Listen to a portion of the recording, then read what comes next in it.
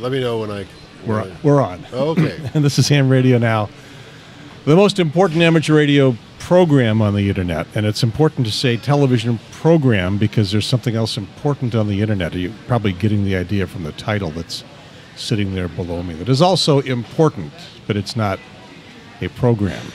So let's see. I'm Gary Pierce, KN4AQ. Ham Radio Now is brought to you by you. If you enjoy the program, it is free to watch, not free to make. HamRadioNow.tv is the place to go. Click the pig.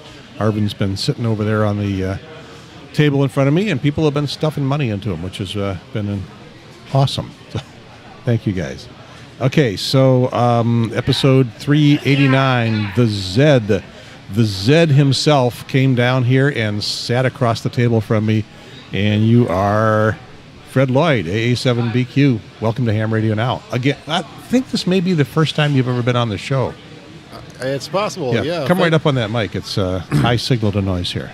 Okay, well, thank you, Gary. I'm very happy to be here. This is my second time coming out to the Orlando Hamcation, and it's one of my favorite ham fests. I've been to dozens and dozens of major ham fests, most all of them actually in the United States. This is one of my top ham fests that I love to attend, and this one's certainly grown quite a bit since the last time I was here. It's very impressive. How long has it been? It's been about 5 or 6 years, I'd say, since I was last here. And this may be the place that I saw you. I don't know. I remember sitting in your RV.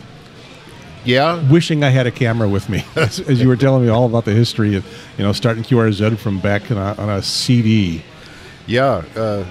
Started it from a tape, actually. A tape I got from the federal government with the call sign database on it.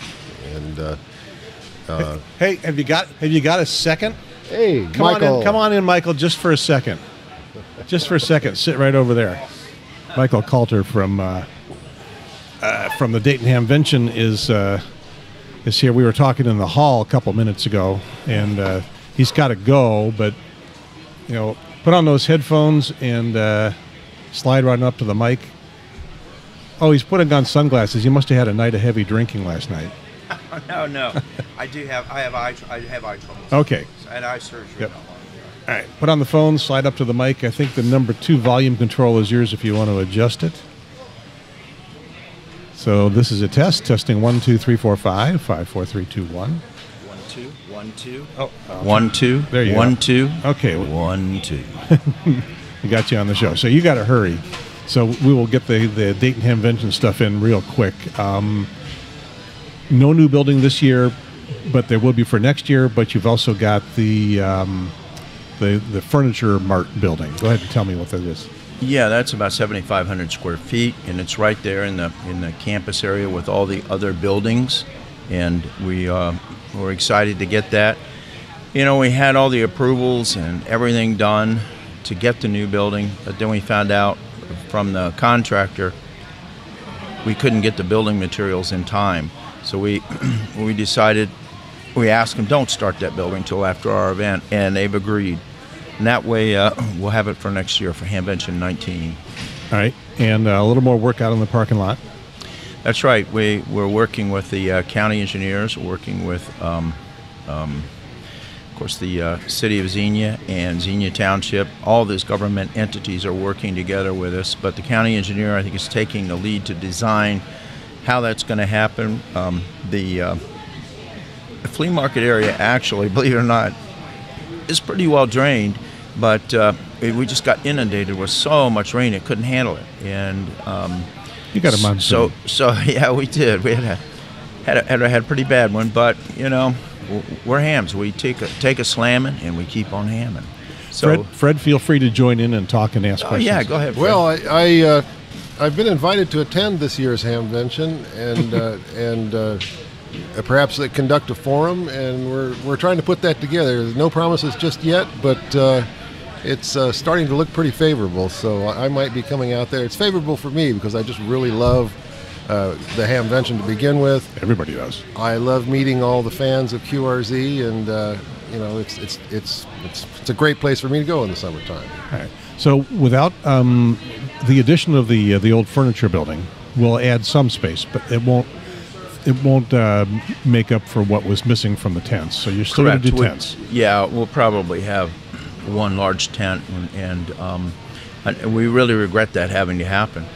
And who knows, we may get the new building, and plus the built, and then we still have the furniture store will be ours. And we get a lot of demand there. A lot of people want to come, and we're hearing from lots of people that the hotels are filling up very quickly. But I want to got my room reserved already. Good, but I want to remind everybody to take a look at the Hamvention.org. Stay up with it. Make sure you get your reservations in soon. And I am really excited that Fred's coming. We talked last night, and we've talked before. He's he's done an awful lot for amateur radio. The QRZ, I mean, if you're not using the QRZ.com, it's just what a wonderful feature it is. And I'm proud to say that I'm a life member of QRZ, and I think more people should, donate to that, because I'm sure everybody uses it all the time. So, I support it, and I support what Fred's doing. Good mission, and he's all the time coming up with new things to do. Okay, so it just occurred to me, the concept of life membership at the Dayton Hamvention. You buy in once and you come forever. Well, Fred's chuckling. Let me calculate that. We've not ever talked that. Your entry fee is it's more than the $5 flea market Hamfest, but it's not exorbitant. No, I don't think so. We've held the price right around there for a long time. We have free busing. I also want to urge people to use the off-site parking and take a bus in. These bus drivers, I mean, they're natives around there, and a lot of them are entertainers. And we did a forum here in Hamcation, and I asked how many took the buses, and I said, did any of them entertain you? I said, yeah, we were singing on our bus. I mean, how can you get a group of people to sing and party in about 15, 20 minutes? How do you get the boat anchors up into the overhead bins? Oh, he's got a plan. Yeah, actually, we do. I was telling Gary about this earlier. What's going to happen, we're going to have a place that you can check in your great big boat anchor, or boat anchors if you want. And then you get on your bus and go get your car, and then you can come back and drive through. There's like a drive-through area. Just load it up really quick, and we'll have it ticketed there, and you're loaded, load and go. So it makes it a lot easier on the transportation. Very nice, yeah. We didn't do that last year, but we heard enough on it. So we want to we're always trying to improve. So. Yeah. I want to say while you're here that while some things went wrong last year, a lot more went right.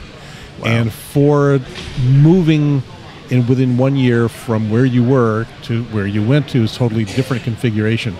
You guys did an amazing job, and thank you very much. Thank you, Gary. And I also want to, a couple more tidbits is that if you came there and you enjoyed the food, it's even going to be better this year. We're working on with the vendors to have a better flow in their vehicles, their vending vehicles, and then we're bringing in some more vendors, and we'll have some more international foods, and we want to be able to cater to most everybody's taste. And I think that's such a step up from what we had at Hera. I mean, that was one of our big things. Let's have better food, and we got a lot of good comments on that. We're going to change the configuration in the center where we had those bleachers up in the center. It was kind of crowded in there. We'll have more picnic tables in there, and we are working on getting possibly some shade. Can't promise this yet, but we're looking at it to get some shade in between the big buildings out there, and then maybe have the bleachers in there so people can sit out there in the shade. And we also, it looks like we're going to have stellar weather there for the event. So, got a long-term forecast. Yeah. That's what I promised last year, and that didn't happen so good. I've got a secret to tell people about the food. At least for a couple of the food trucks, they were open on both sides, and everybody lined up on one side. There'd be a line of 20, 30 people on one side of the food trucks, and no one at the other side. But if you walked up to the other side, they would serve you right away. Well, now you just blew the secret. Well, yeah, I know. There you go, Gary. We only told you to help you out. You didn't tell me. In fact, my friend Jeff told me about that. So. I know. And I was one of the guys in the line with 30 other people, so I wasn't paying attention. Not every truck did it that way, but a couple of them did. Yeah, the food was awesome. And the theme this year is based around emergency communication, and amateur radio serving the community is basically the theme. But with so much happening in this country and other parts of the world when it comes to the need for good, solid emergency communication, what does that look like? How do we do that? And so we've asked people in their forums if they can work that in to some way of what they're talking about. Let's talk about it. Okay. So that's great. So you're going to put your the Dara MCOM truck right in the middle of that plaza then? No, it's a nice MCON. I mean, it's a beautiful MCON truck, but no, we're not going to. It's a showcase. Yeah, but it won't be in the middle. Okay. Not at all. It would take up. We want that to be a nice flow. It was just. It was, I think, just down the road. It was easy to find. Yeah. And people can come take a look at it. And I want to mention too, if you're bringing an RV up and you haven't made reservations, you better call now, and you call the Greene County Expo Fairground and Expo Center, and if they have any spots, they'll make sure you get it or get on a waiting list. But I'm going to tell you a little secret. Just south of Xenia, Ohio, that's spelled with an X, Xenia, there is a great state park there. It's called Caesars Creek State Park. It's a beautiful drive south of Xenia, rolling countryside, maybe 7 or 8 miles south of Xenia, and it's on a very gorgeous lake, and there's 278 camping spots there with, they have electric. I think they only have 30 amp hookups, yeah. Okay. All right, so the RV on site, did that work pretty well last year? I stayed in it. Of course, when you kind of have Fred, were you in there? Like that. I wasn't there last year. Okay. It was beautiful. Didn't go to Xenia year one? I was somewhere else. You're bad ham. No, he's not a bad ham. What he was doing, he's modest to tell you this, but he was improving QRZ. Keep it going better and better all the time. Yeah. All right, we'll be talking about that in a minute. Okay. One last question. Yes. You're here at the Orlando Hamcation. Yes. And you came last year. Have you ever been before? I've been here 3 or 4 times at least. Was there anything about doing a Hamfest in a fairgrounds like this that you learned and then took back to do the setup in a fairgrounds for the yeah, absolutely. We learn a lot at every. I go to a lot of the big events all throughout the world, in Tokyo, Friedrichshafen, down here, and other places. Learn from everybody, and I'm going to take a moment to mention that.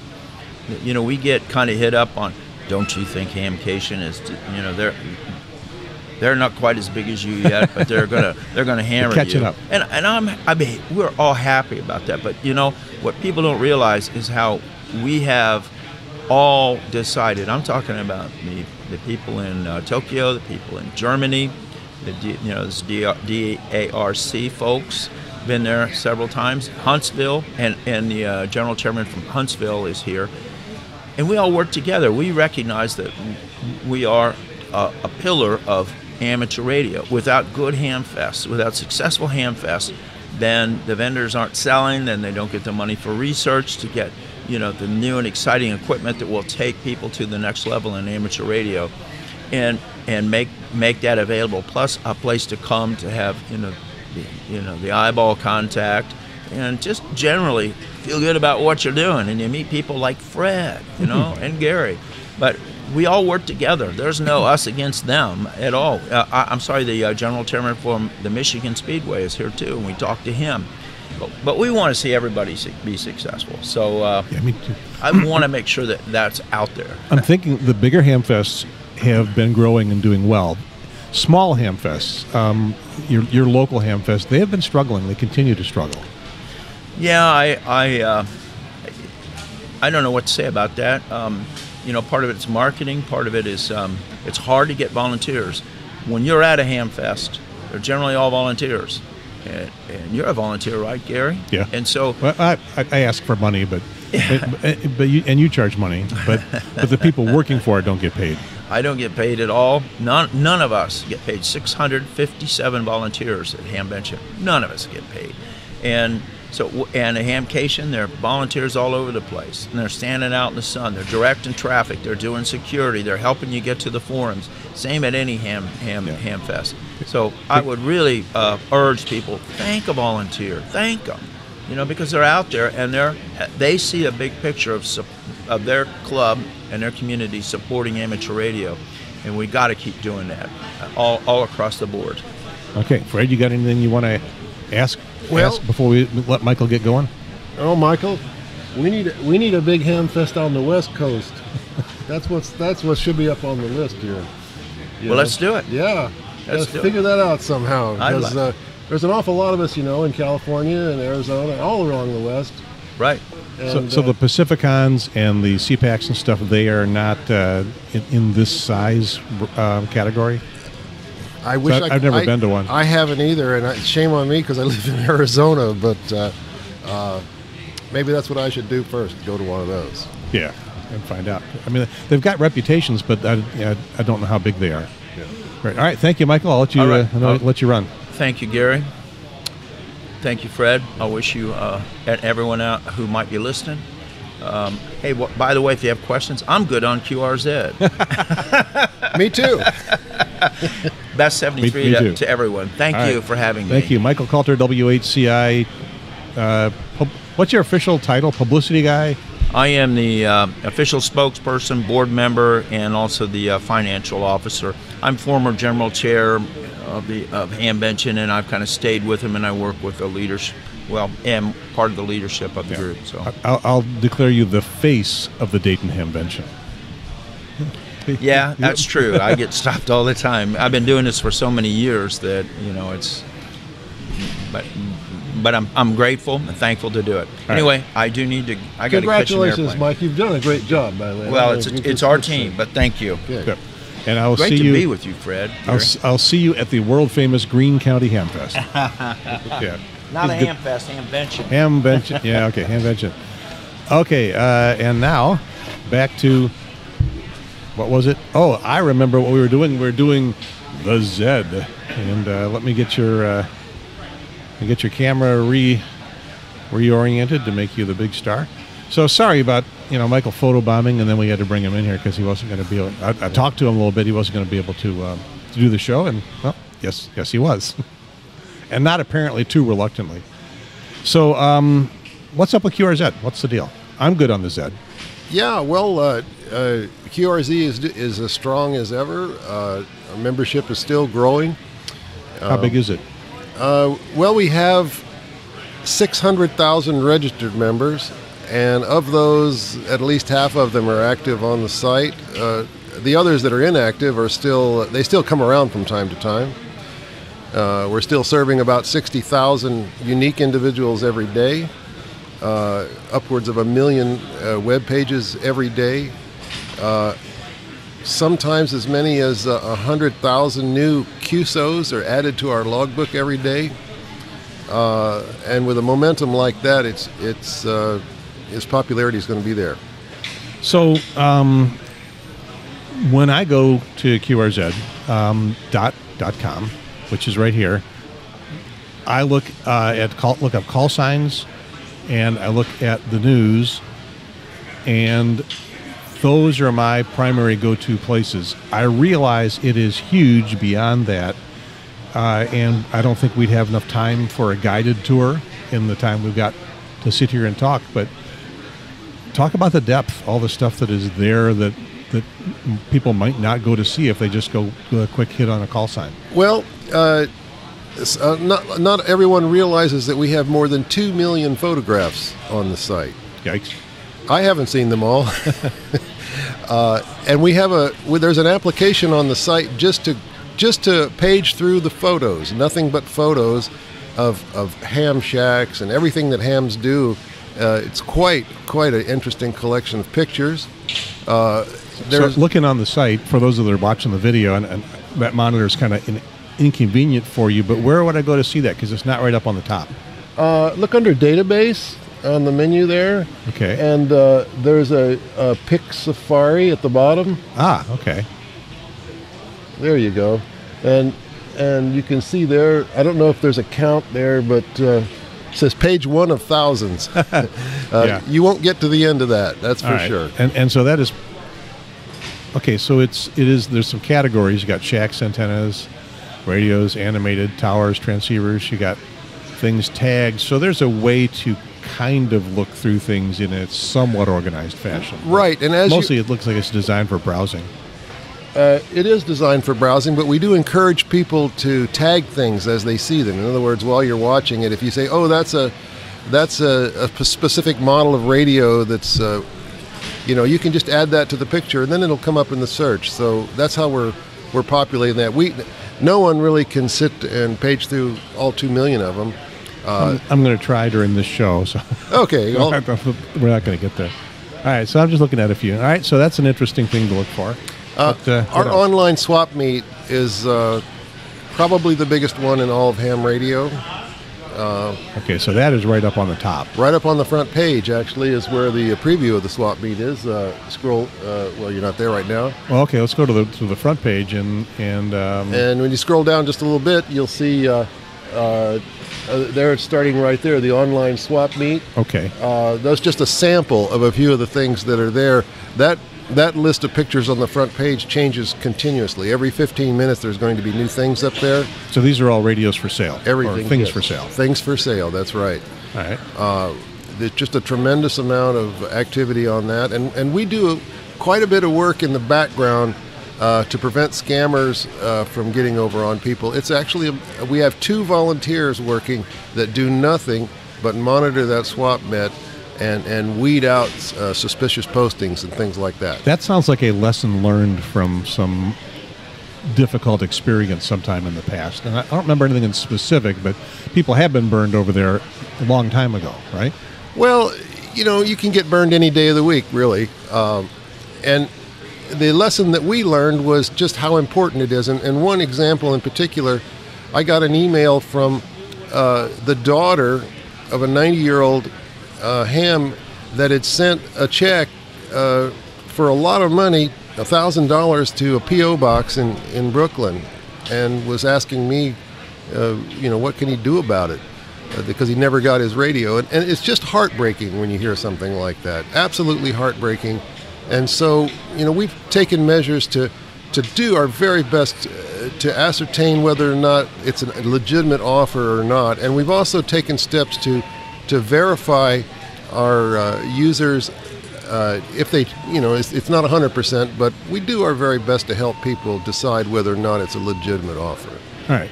So you can't guarantee that something is going to be good. No. But you have some tools in place. But it's also people need to be careful themselves. They do need to be careful, but I'll say this: since we've started in the last couple of years, the rate of people complaining about illegitimate dealings has dropped significantly. So it is actually, I believe, a very safe place to shop if you use common sense and caution. All right. I wanted to ask about the QSL cards and contact verification and things like that, and maybe even awards, because I've only barely noticed that they exist, but a lot of people seem to be real excited about them. As a long-time ham, I've been a ham for I'm going into my 53rd year. And I've never been a paper chaser. I got a Reg Chewers Club certificate early on, and I've got a lot of MCOM things, but I've even done Worked All States or DXCC.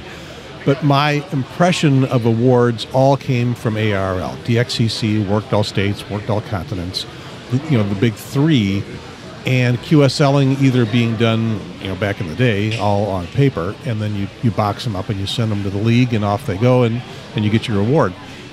It seems, and now they got the Logbook of the World, but now it seems like there are alternatives, and sort of a second system with a second tier of awards, and I don't know if there's any connection between the QSL that you can do on QRZ.com and something that the ARL is going to recognize. Give me a short tutorial on that. Is it totally separate, or is there a connection now? Well, our logbook is tied by the user to LOTW, a Logbook of the World.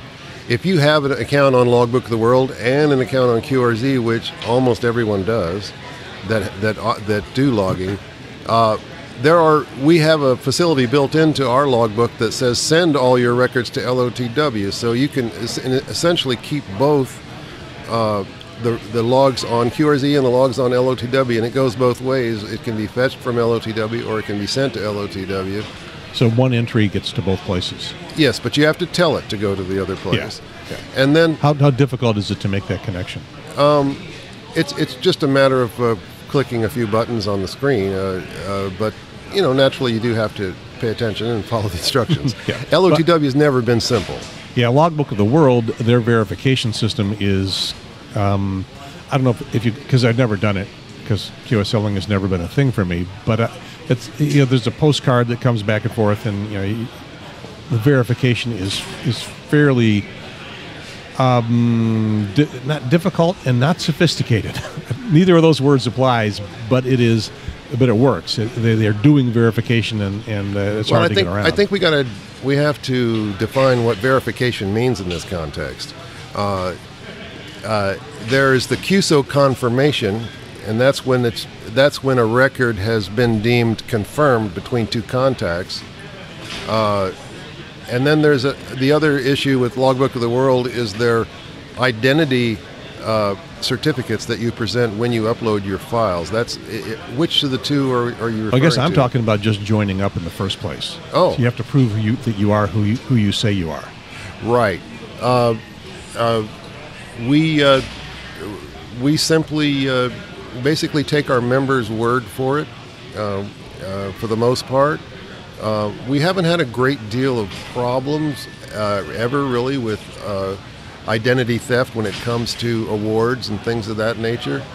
I mean, there have been hams in the past that have impersonated other hams in order to perpetrate fraud in the swap meet. That's an exchange of money and physical goods. Yeah, that's the one place where money can really be a thing, I guess. But not in the logbook. We really, this is a hobby. People do this for a hobby. You're not going to win a Nobel Prize for DXCC, and when the certificate goes up on your wall, it's a personal achievement. It's an achievement that you've made and that you are proud of when you look at. And so, if you've obtained it by any other means, what's the point? Well, I always wonder that, why hams cheat in contests and in working DX, and yet they do. So it doesn't bother me.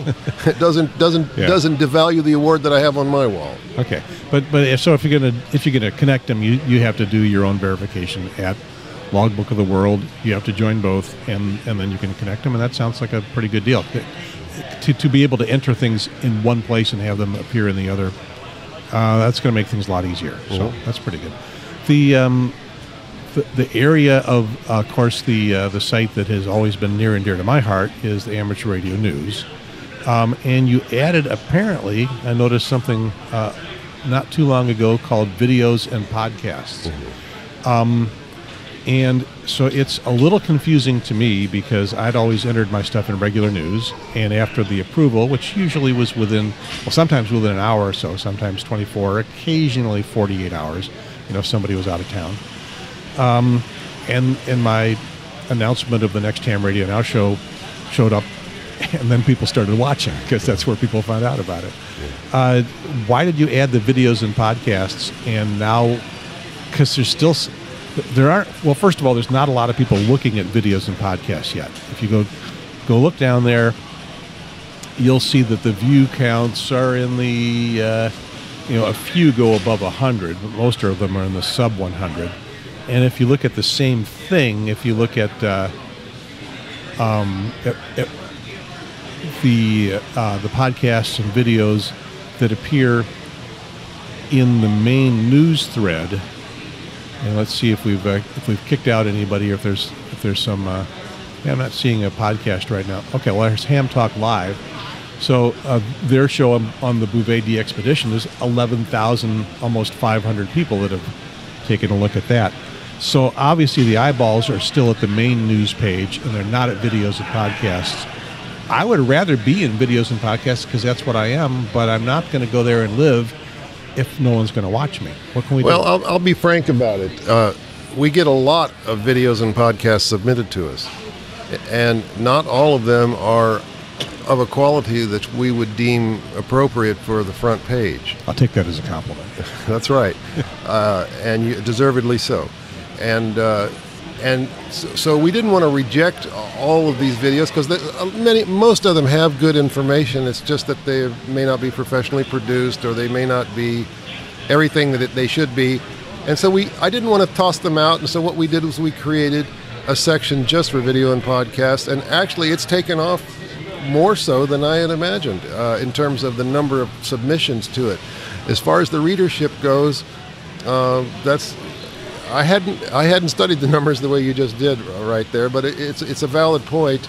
But again, if a video is trending and very interesting, we're going to put it on the front page, and we reserve the right to move that around to get the best viewership. Okay, so something could get bumped up, but people like me, and a few of the other guys, we can still feel free to submit to the main news page, and as you say, if you deem that show is not QRZ worthy on the main news page, you'll put it in the videos and podcasts. That's right. Where I'll have to go to live. All right. Is there anything else about the site that we really ought to know that you wish people knew more about? Yes. We've recently implemented, within the last 6 months, a technology known as two-factor authentication for user accounts. And a two-factor authentication is a way to positively secure your username and password so that no one can ever break into your account, no matter what. Has that been a problem? It has been a problem for a percentage of our users. I would say it's a single-digit percentage, but enough it has happened. Enough that you went through the effort to put in two-factor. That's right. And so, how does yours work? A text message or? We have text messages, yes, and we also have the primary way you use it is to get the app on your phone, the free app from Google that generates the passcode. Okay, so that's not the app that does call sign lookups. It's a separate that's just a app. Google app. Because I use that all the time. Google Authenticator, it's called. Okay, so it's not a QRZ app. It's just Google Authenticator. Right. It's open source encryption. It's very strong.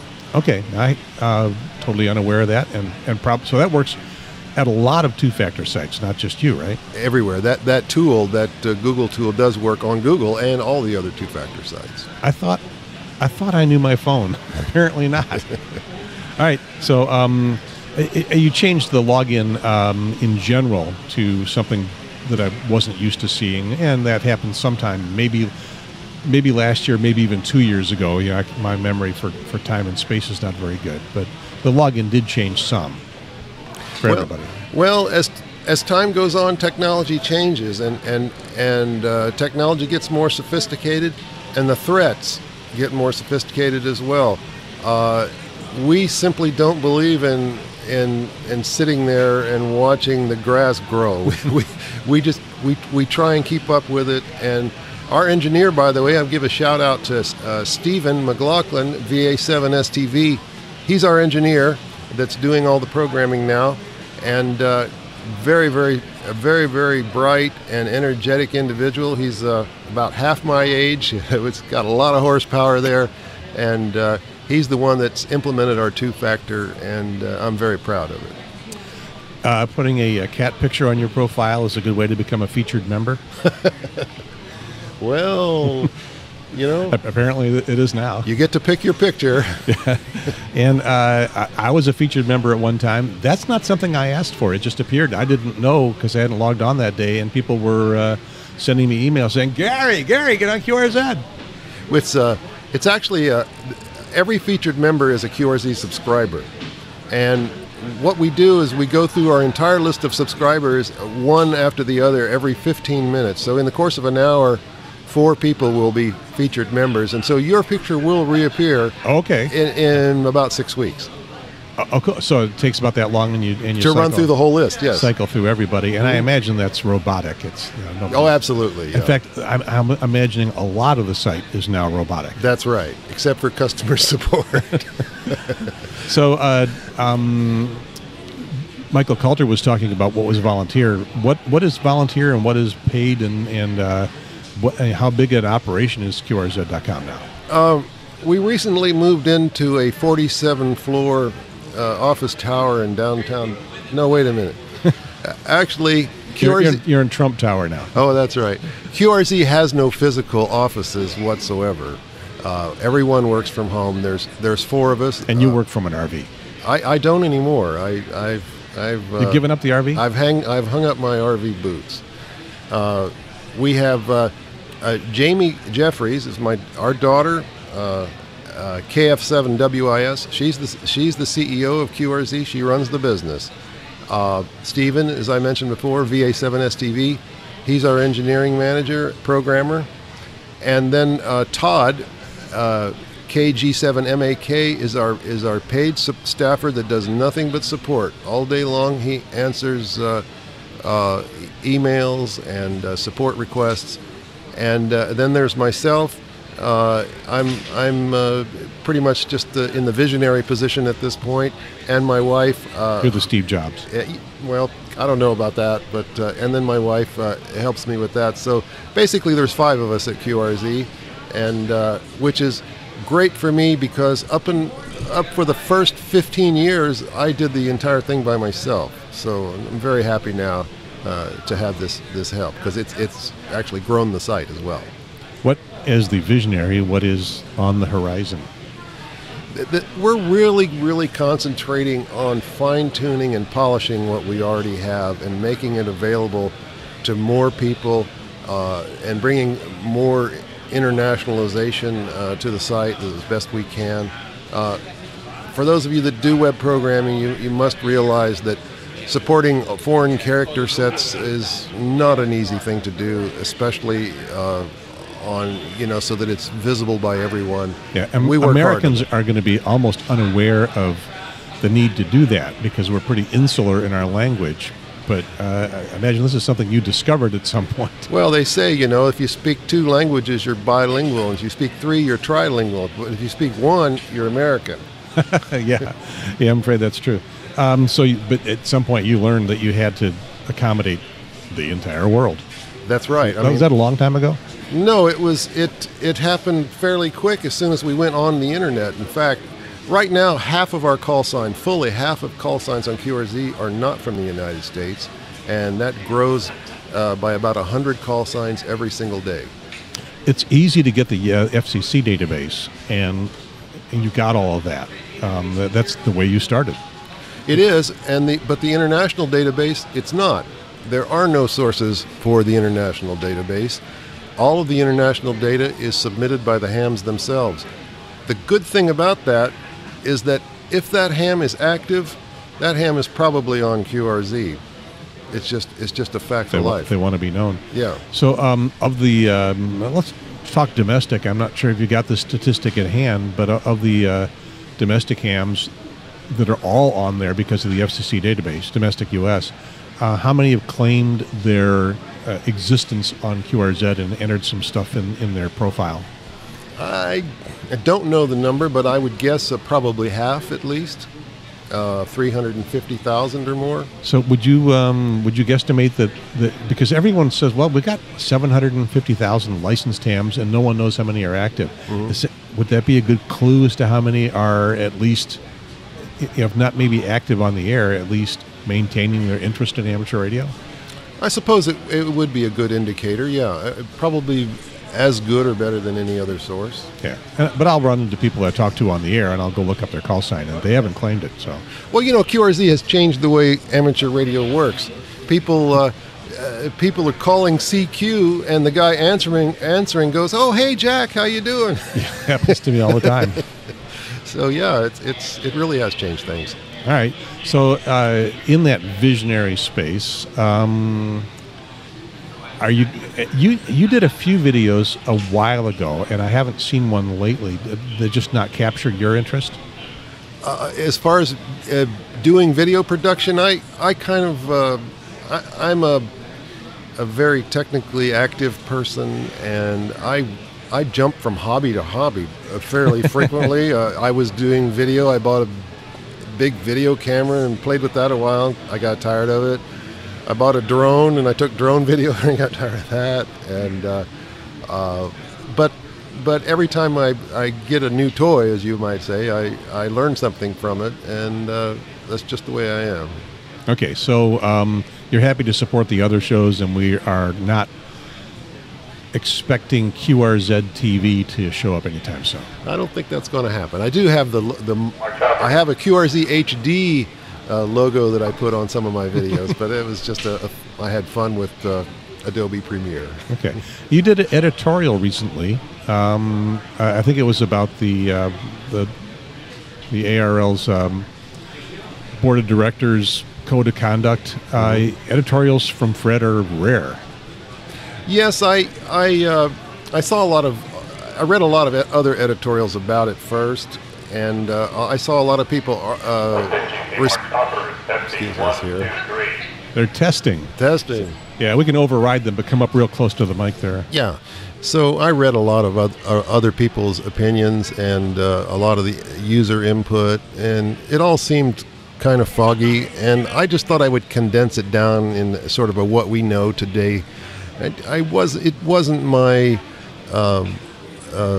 goal to try and steer the discussion or anything of that nature, but I just wanted to make basically a summary of where things were at now. I have nothing but the utmost respect for the ARRL. I've been a member ever since I've been a ham, which is going on 30 years now, and I'm sure that whatever kerfuffle is going on, it's just that. It's not really a big deal. Yeah, I don't know. The conspiracy theorist in me thinks that there's something, and I don't have a big conspiracy theorist in me, but it thinks that there's something a little more behind why they decided not to be transparent. And they, from some things I've been hearing here at the Hamfest on background that I can't discuss too much yet, they have learned their lesson, at least to some extent, and we'll see how well they take that to heart and what real changes they made. But they've made some changes to the Code of Conduct already, and some more will be coming out. They definitely heard from the members on what was going on, and from a bunch of shows, well, a few shows. Most of the shows didn't touch it. A few of the shows touched it a lot, but QRZ touches everything. There's somebody out there, not necessarily you in an editorial, but somebody's making a comment about everything that's going on. It's the town square. Yeah.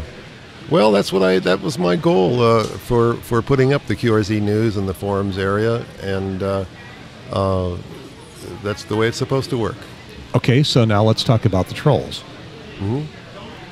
Well, I take pleasure in showing them the door. Well, you don't actually have trolls because everybody has to be identified.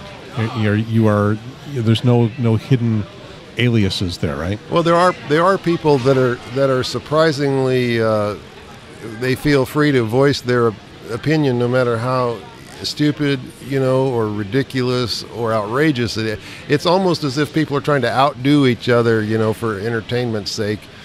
I really don't engage in a great deal of discussion at all on myself personally, because it just doesn't interest me that much.